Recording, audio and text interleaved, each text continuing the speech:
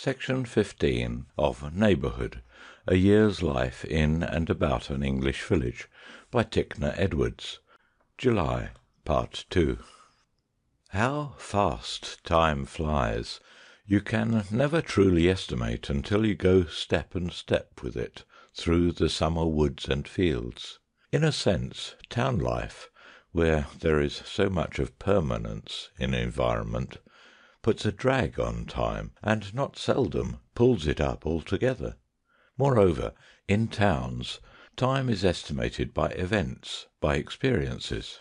You hear a great musician, see a great play, look on at some magnificent pageant, or are shocked by some catastrophe, and straightway there is half a lifetime of emotion thrust between two strokes of the clock.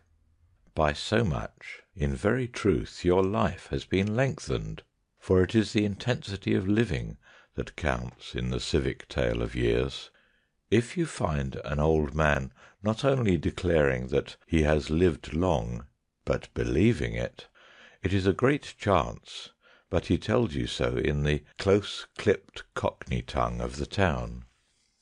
And yet it is better to live in some far-away country nook like Windlecombe, and be reminded with every gliding summer hour that time flies and life is short, if only because of the undoubted fact that such a frame of mind carries a belief in eternal youth as a necessary implication. Between life's dawn and the dusk of its western sky there is literally no time to grow old in a natural aboriginal environment. So inextricably interwoven are the threads of human existence and that of the green world round about, that the annual rejuvenation of the one infallibly communicates itself to the other.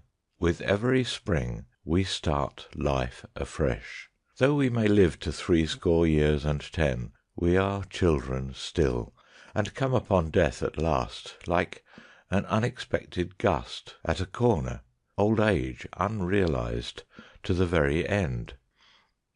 In the weeks that are closing now, I have heard and seen more of the galloping hoofs of this swift high-stepping jade, summer, than is good for entire peace of mind.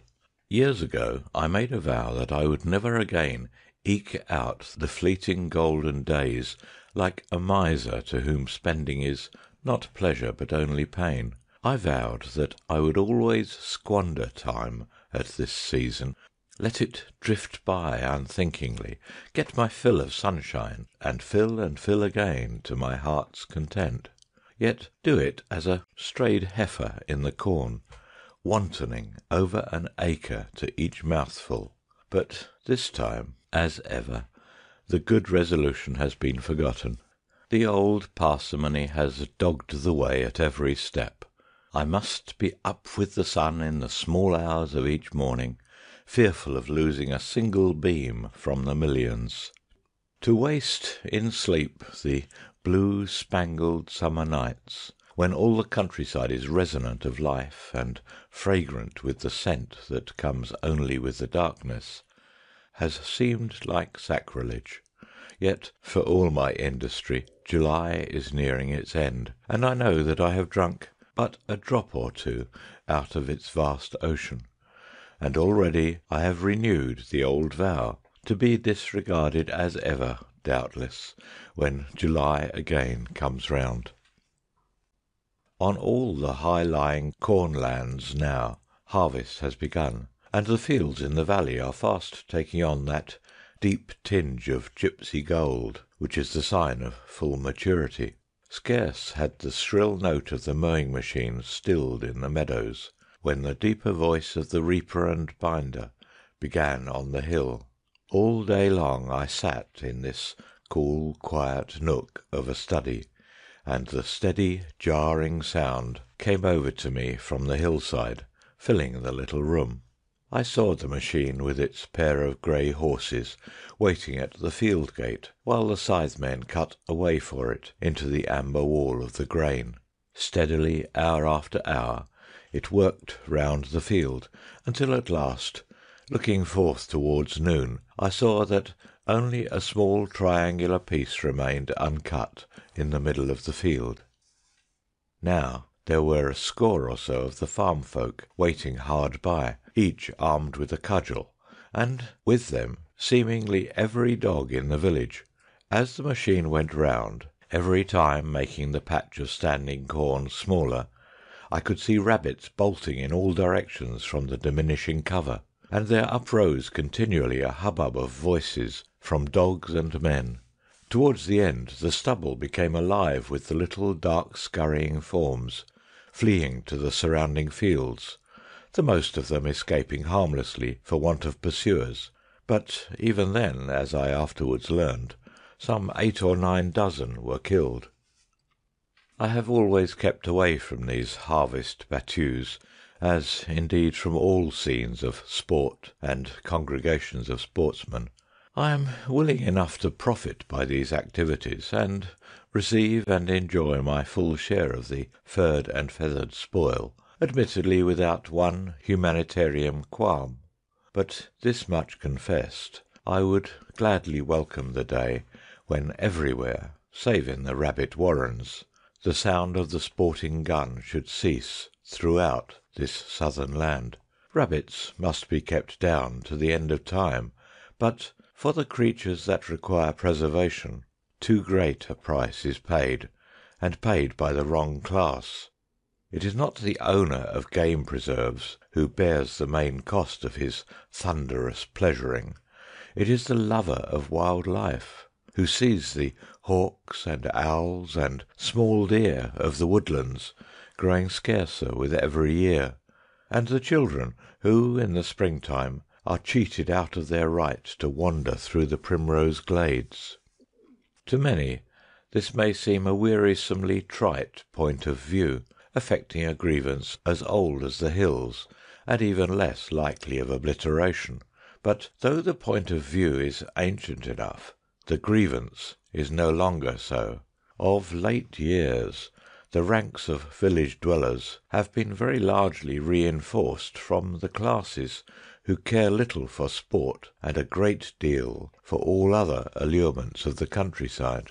Rural England is no longer peopled by sportsmen and the dependents of sportsmen, but slowly and surely a majority is creeping up in the villages, composed of men and women both knowing and loving nature, and to whom the old-time local policy of endurance under deprivation of rights for expediency's sake is an incomprehensible as well as an intolerable thing. All the vast-winged, beautiful marauders of the air that I love to watch are ruthlessly shot down by the gamekeepers on a suspicion presumptive and unproved. But the fox that in a single night massacres every bird in the villager's hen roost must go scatheless, because poor profit may not be set before rich pastime. One day, almost the hottest so far, I was out in the meadows, and came upon a curious thing. The path, or rather green lane, ran between high hedges. On either hand there was a great field of flowering crops, the one red clover, the other sainfoin. There must have been 20 or 30 acres of each stretching away under the tense still air and light, much of a colour, but the sainfoin of a softer, purer pink. Both fields seemed alike attractive to the bees, but while to the right the sainfoin gave out a mighty note of organ music, the red clover on my left was utterly silent. Looking through a gap in the foliage, I could not see there a single butterfly or bee. The truth, of course, was that the nectar in the trumpet petals of the clover was too far down for the honey bee to reach, nor would even the bumble bees trouble about it, with a whole province of sainfoin hard by, over-brimming with choicer, more attainable sweets. As I wandered along between these great zones of sound and silence, the air seemed to grow hotter and more oppressive with every moment. There was something uncanny in the stillness of all around me. The green sprays in the tops of the highest elms lay against the blue sky, sharp and clear, as though enamelled upon it. Not a bird sang in the woodland. Save for the deep throbbing melody from the sainfoin, all the world lay dumb and stupefied under the noontide glare. And then, chancing to turn and look southward, I saw the cause of it. A storm was coming up. Close down on the horizon lay a bank of cloud like a solid billow of ink. It was driving up at incredible speed. Though not a leaf or grass blade stirred around me, the cloud seemed tossed and torn in a whirlwind's grip. Every moment it lifted higher towards the sun, changing its shape incessantly, black fold upon fold, rolling together, colliding, giving place to others blacker still. And flying in advance of all this, borne by a still swifter air current, were long sombre streamers of cloud, rent into every conceivable shape of torn and tattered rags. And now, as the dense cloud pack got up, the brilliant light was blotted out at a stroke. And this startling thing happened. Every bee, apparently, at work in the vast field of sainfoin, spread her wings at the ominous signal and raced for home. They swept over my head in numbers that literally darkened the sky. Again, literally, the sound of their going was like a continuous deep siren note striking point blank in the ear. For a minute at most it endured, and then died away, almost as suddenly as it came. A bleak, ghostly light paled on everything around me. Little catspaws of wind flung through the torpid air. Afar, the harsh voice of the oncoming tempest sounded. Slow, hot gouts of water began to fall, and every moment the inky pall of cloud lit up with an internal fire. At first, as I made off homeward in the track of the vanished bee army, I tried to emulate their speed, but the torrent came surging and crying up in my rear, and in a dozen yards I was waterlogged. Thereafter, going leisurely, I came at last into the village, and so to the house. And here, in spite of the deluge, I must stop and look on at more wonders. It seemed almost impossible for any bird to sustain itself on wings under such a cataract, but there above me the martins were at their old incessant gambols, circling and darting about, hither and thither, high and low, in a whirling madcap crew. And higher still, right in the throat of the tempest, I could make out the swifts, hundreds strong, weaving their old mazy pattern on the sky, as though in the pearl and opal dusk of a summer's evening. End of section 15.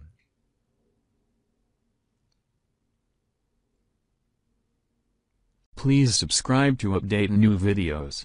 Please share and like if you enjoyed the video. Thanks so much.